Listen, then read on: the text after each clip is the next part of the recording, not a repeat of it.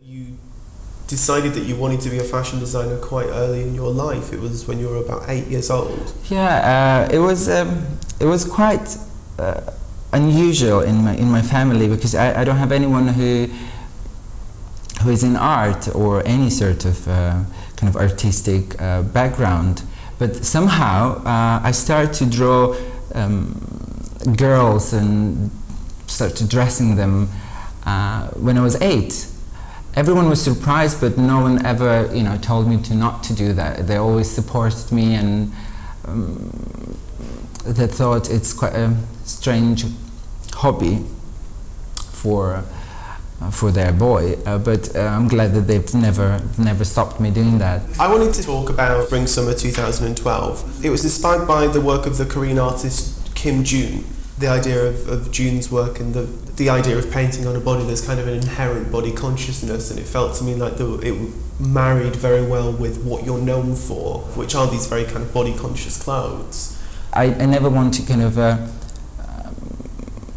change too much the female body, because I really admire and I really feel it's the most beautiful thing in the world. So I kind of try to do kind of female-friendly work. You have this kind of intelligent way of revealing body or showing it from different angle. So you draw attention to it, but it's covered, and it reveals certain parts of the body which kind of complements the figure. And this is pretty much what I was, kind of concentrating and looking at when I was combining all the elements within the garment.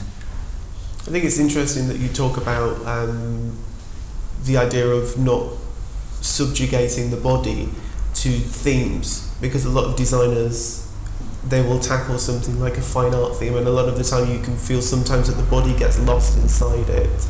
It works both ways, but to create that kind of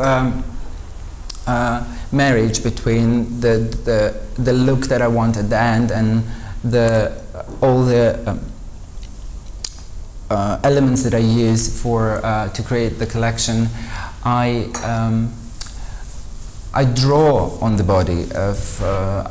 I basically couldn't work without my fitting model, and all the seams and all the proportions kind of created on her. So it's like doing sculpture, basically, because now I'm really getting used to working with with the real body and real proportion. It's much easier to see, first of all, the final result and how it moves, and you can see from different angles. And the way I work, it started actually when I used to study in St. Petersburg in academy. They used to have those anatomy lessons, and I was really kind of drawn into all these kind of muscles and bones, and just to learn how the body works, how the proportion inside the body, and it helped me actually a lot to understand where I should put the kind of right line and right seam, not to destroy, and all the beautiful kind of art and paintings that was from past, that during my studies over there, you can learn and admire the beauty of the classical painting and classical drawing, and this all those things made me think very carefully about changing it and twisting it into something modern before I actually do it. So yeah, I mean, I think I'm quite lucky that I've had this opportunity to go through anatomy and all this classical education that allowed me to be more confident and more aware of what was in the past, and to change something and be brave about it. I'm interested in the sort of fashion influences that you were exposed to in Georgia, and kind of really kind of the formative stuff. Do you remember kind of the fashion that you were seeing then and things? I ask because for me a lot of your work really references sort of late 80s, early 90s, the very kind of powerful imagery that you saw with people like Claude Montana and Thierry Mugler, a little bit of Versace in there as well. Were those the kind of things you grew up with? Only what I could say that I was influenced, I took from Georgia is intensity and the colors and the the deepness of the inspirations and like quite intense way of presenting everything, because I don't know, like the culture is quite kind of loud and warm, and this is, I think, I have from living in Georgia and being Georgian, but it's quite funny that you mentioned the Mugler and Montana, because actually that when I was 12, that was I remember sitting in front of TV in St. Petersburg, and it was like the first time when fashion TV was available, and I remember they were showing retrospective of Thierry Mugler, and I recorded it, and I was like watching again and again. That was one of the first designers that I looked at, in terms of the kind of retrospective way, not just what was, printed, but like saw kind of archive of his designs, before libraries and before I could, learn more about Montana, Alaya, and all these kind of era designers that I love and admire. And yeah, I mean, I think it influenced me a lot, and it's because from then I knew that this was something that there was something that really kind of make me want to do that, and have all those kind of shows and be creator.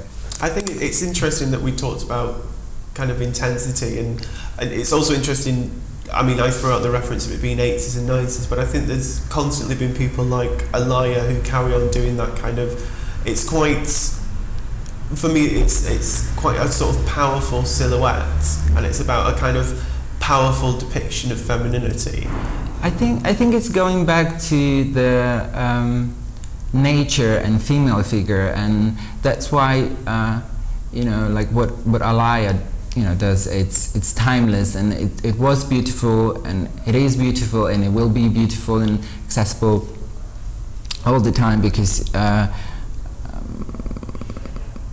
that this is like a formula of success, because when you put it on, you look great, you feel great, and it's not over the top. It's just, for me, the formula of beauty, doing that, the proportion, and I mean, in my view, like my kind of, it perfectly fits to how I see what is beautiful and what is desirable. So that's why I think they kind of carry on doing that, because this is, I think, never going to change. There's a lot of force in your clothes, and they're quite powerful, and sometimes they can be quite aggressive. I wondered if that was something that you perceived in them at all. Do you think there is a kind of a power and sometimes maybe an aggression in them? I didn't do it on purpose. It's happened very, very naturally. Like it's like during sketching process or fitting, I do change things, and until I feel satisfied. Whether it's I'm looking at this as a sequence of the kind of different images, or it's one particular look. And I guess when I feel satisfied, it means, you know, kind of a twisted enough that sometimes it could look, you know, restricted or aggressive, but I don't know. This is kind of the vision that when I feel satisfied, and I think season after season, in a way, it's getting softer and less aggressive. But I think restriction and strictness to what I do, I think it always will stay, because that's what makes me feel good when I look. Even, you know, I would love to be really objective and, you know, kind of look back and see things properly, but I don't know. It just usually I stop doing things when I feel, yeah, that's something make my eyes feel comfortable. So sometimes it could be too tight or too small, but that's how I see it. How important is that idea of kind of really pushing the technique and the workmanship in what you're creating? I think it's very, very tactical, and it's also based on education and who you admire and who you look at. And also, again, it's all going in who you've been taught by. Because when you set the standards for you in every single way, you kind of want to keep doing, never go, you know, below this level.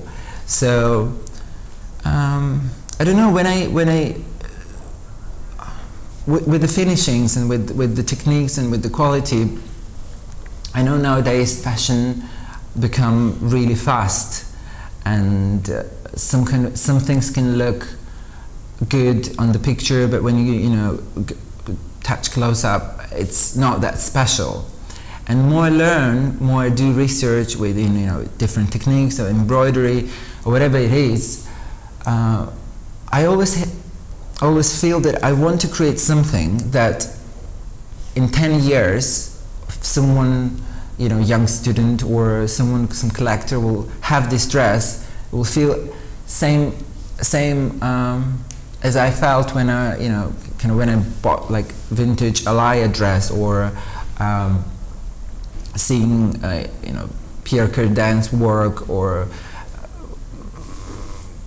you know, early Balenciaga. I mean, all this, I don't know, I really admire and really feel excited. This is what makes me want to do fashion.